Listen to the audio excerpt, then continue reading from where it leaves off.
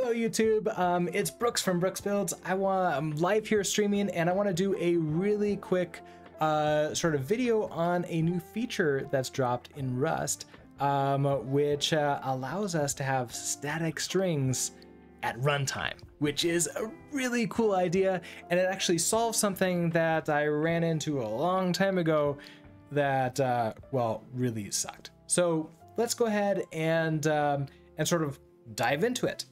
So to begin with, if I want to read up a file at runtime, we can use read to string. Well, let's go ahead and let's create a file first. So here I have, let's see, we'll keep this in source for here. So let's touch. This will be maybe just like, I don't know, config.json. Let's do config.txt because I feel like being lazy and not even doing JSON. Come over here and I want to let our config equals, we're gonna use read to string.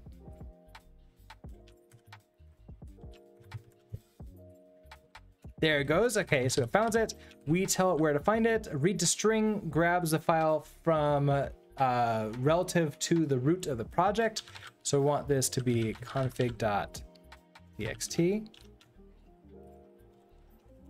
Okay, we don't need that there. And we'll just, this is an example. We'll just go ahead and unwrap you. Okay, let's debug this, make sure we actually found it correctly. There's our config. And if we cargo run this, we have nothing in there. Well, that kind of makes sense. Let's open up config and we'll just say hello world. There we go. Okay, so we have our hello world in there now.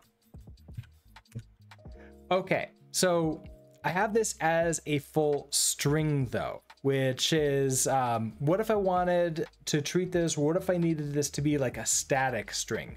Well, we can now convert this because string now has leak. This is very similar to box leak, where in a box leak you get access to a mutable reference to the, well, underlying thing that we throw into a box. Like a string would then give us it would consume the box and give us a mutable reference to, well, the string. We can now run leak on a string itself. Let's see what that gives us. So you can say, let's maybe like leaked config equals config.leak. And if we do that, we now see that we have a mutable reference to a stir. Well, this isn't really a static string, is it? But documentation says that we can basically just customize this lifetime however we want. Specifically, we can make it a static. So we can now say, I want this to be a static stir. And that's what it is now. Now we can treat it like a static stir, even though we loaded it in at runtime. Which, let's just debug this. Here's our leaked config. Now, obviously, it's sort of like making changes to this or changing that. We don't really want to do that, and I'm not really even going to try. But if you ever felt the need that if you ever needed a static stir at runtime, this is how we're going to get it. And we'll cargo run you again, and we have, it's just this hello world. It is a static stir, and it's exactly what we sort of expect that to be.